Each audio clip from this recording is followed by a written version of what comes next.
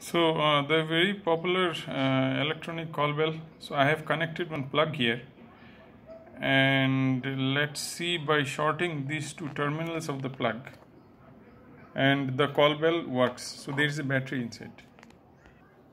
So I'm taking this screwdriver and shorting these two terminals, and as you can see, the call bell works.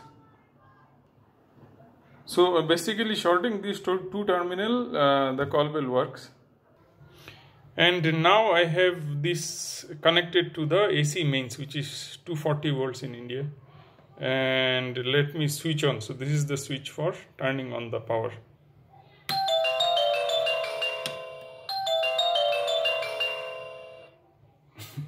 So whatever circuit they have used inside is quite